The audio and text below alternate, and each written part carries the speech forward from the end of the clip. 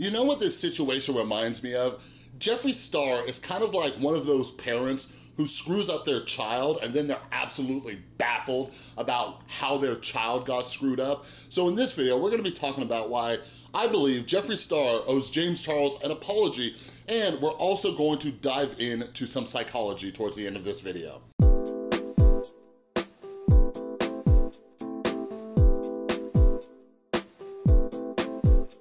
What is up, everybody? This is Chris from The Rewired Soul, where we talk about the problem, but focus on the solution. And if you're new to my channel, what I like to do is take a look at the YouTube community, all of this drama going on, and take this mess and turn it into a message. So if you're into that stuff, make sure you subscribe and ring that notification bell. So yeah, I've made plenty of videos, but I guess I'll make a disclaimer for anybody who's new. Like, James Charles did some scummy things. He did. But I just want to talk about the hypocrisy in the community, all right? One of the things that is so awful about cancel culture, and I'm just so against cancel culture, and that's one of the reason I'm making these videos, it's like, when these things go down, it is so easy for us to take this insane moral high ground when the entire community is just crapping on somebody, right? And James Charles is losing millions of subscribers, so it's so easy for people like Jeffree Star to take this moral high ground like he's Mother Teresa or something, all right? So the reason I'm making this video is because another YouTuber, another commentary channel by the name of Marky, he just posted these old tweets from Jeffree Star over on Twitter, all right? Check these out. Hey, what's up, everybody? I was in the editing process and I was like, wait a second. With all the false news about James Charles being spread around, I wanna confirm this. So I was trying to find like confirmation that these tweets I'm about to show you actually came from Jeffree Star and were on his account. And it's taking some digging, and I see a lot of people tweeting about this and sharing it. So just full disclaimer, real quick, this is not something that's been confirmed. Now, something that's been brought up to me multiple times is Jeffree Star has the money to kind of scrub things off the internet. Like when I was looking for racist clips of him the other day, it was very hard to find those. But anyways, if for some reason it comes out in the future that these tweets are incorrect, I will make a retraction video, all right? I've had so many straight boys naked that I think I deserve a Lifetime Achievement Award. Straight guy number 2,365 down, ha ha ha, faints. Who else wonders how big Justin Bieber's D is? Now, if you pay attention to cancel culture, everybody is okay with a behavior until they aren't, all right? Like something that I just cannot express enough is just how against hypocrisy I am. Like, if there's a lesson, one of the many lessons that I'm gonna, implement with my son, it's like, don't be a hypocrite, all right? Like, I am a recovering drug addict. I'm a recovering alcoholic. I'm coming up on 7 years clean and sober next year, all right? And like, something that happens in the recovery community is that you see people who got sober forget where they came from and they look down on newcomers. They look down on them like, oh my God, I can't believe you did these terrible things. Now, it doesn't happen often, but when I see people doing that, I'm like, are you kidding me? Like, are you kidding me right now? Like, something that any of us need to do as mentors, as parents, even hell, as friends, we need to never forget where we came from. Like, look at those tweets. Look at those tweets. Like, when this whole thing happened and Jeffree Star was like exposing James Charles and then he like deleted his tweets and everything, I knew that something wasn't sitting right with me, all right? Because I know that Jeffree Star is so vocal to millions of people on YouTube, on Twitter, on Snapchat, on Instagram, about how sexual he is and everything like that, right? And when people were turning against James Charles, like, the first time I got this red flag was around Christmas time when James Charles made some like kind of sexual tweet, okay? And everybody was freaking out on him. And I remember thinking like, well, he hangs out with Jeffree Star all the time. Is it possible he's rubbing off on him a little bit, right? But Jeffree Star was on Twitter bragging about turning straight men. Now, these tweets are from 9 years ago, okay? So Jeffree Star is in his early 30s. So 9 years ago, he was still older than James Charles is today.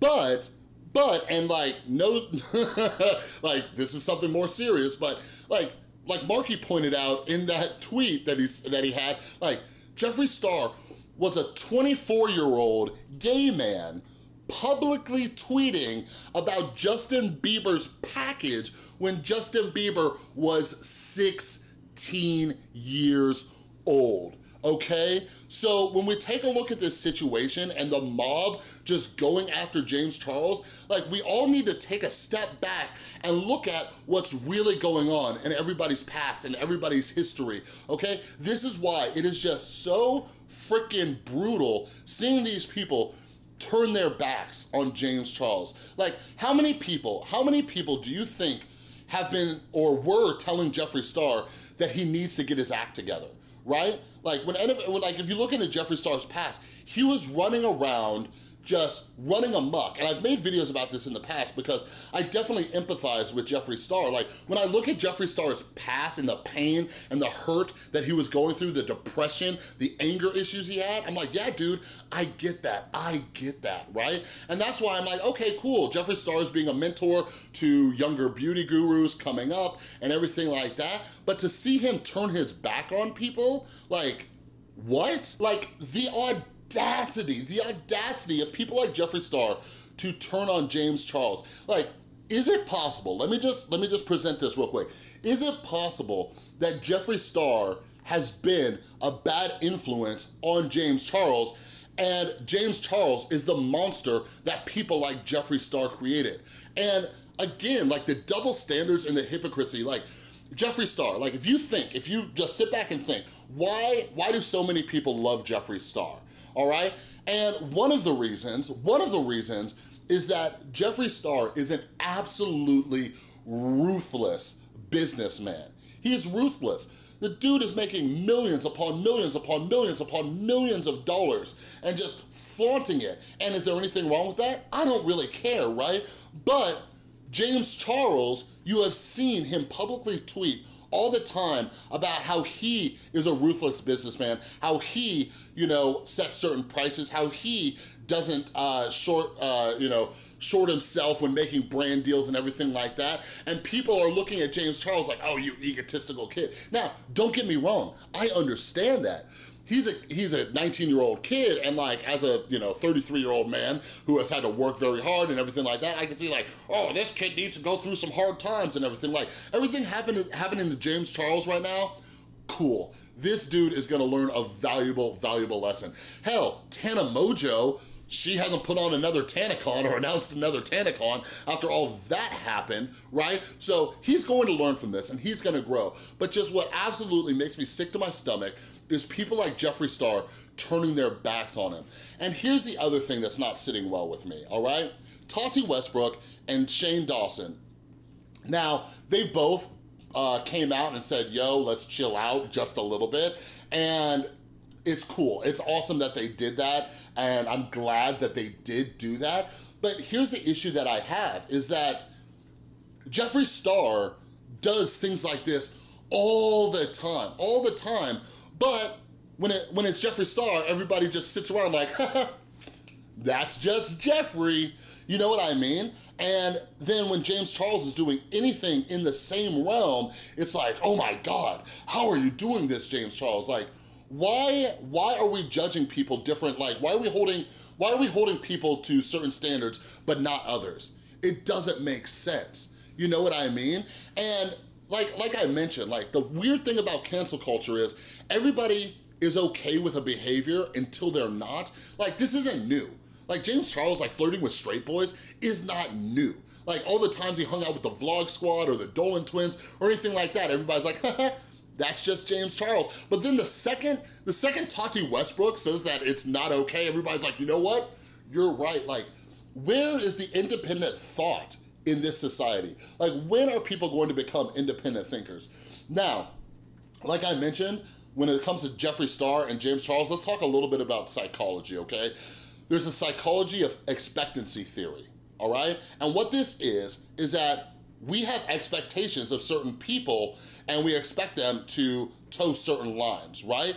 And there's one main reason why people like Jeffree Star and Tana Mongeau and other people in the community, they always get these free passes because this is who they are. And people are like, oh, that's just them, acting crazy, being all sexual, running amok, causing chaos, you know, or whatever it is. Like Tana Mongeau filmed a dead body, Tana Khan went down the dumps, right? Like she's had so many controversies over the years and Tana Mongeau has never, ever received backlash like this, all right?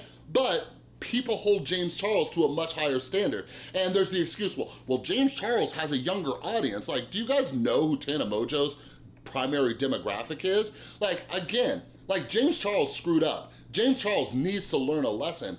But the crazy thing to me is how people are just not seeing how so many of these situations overlap, right? And people are like, oh yeah, Jeffree Star is right about this. Like, look at Jeffree, what was Jeffree Star doing when he was 19 years old? So to see these people going after this 19-year-old kid, it's just crazy to me. Cancel culture is one of the worst parts of our society today, and it's because people completely